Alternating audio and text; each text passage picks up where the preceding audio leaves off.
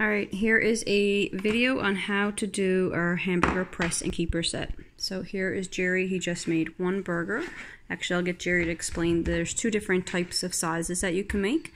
So the one I just did is a third pound. You can do third pounds or quarter pounds. On the press here, there's get some of that ground beef off. There's a mark. So on this side, you can see there's a little notch there, and then it says quarter pound. So you'd line that up with the top here when you're pressing, and that will give you a quarter pound burger. Over here, of course, there's another notch on the other side which says third pound, so you wouldn't be pressing in as far naturally, right? So that's your two different sizes. So this one I just did was a third pound. This one as well is a third pound.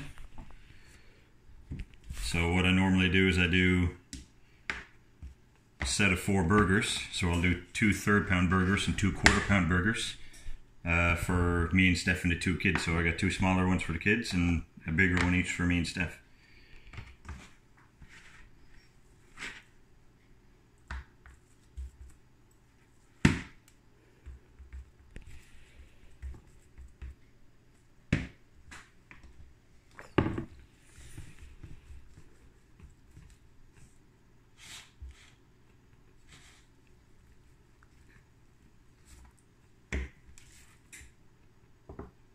This one's a quarter pound.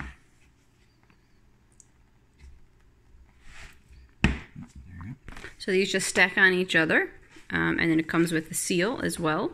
And then you can just seal them and put them directly into the freezer. It takes up less space. You can stack them all on each other. Jerry's doing them in 4 sets for a meal for us.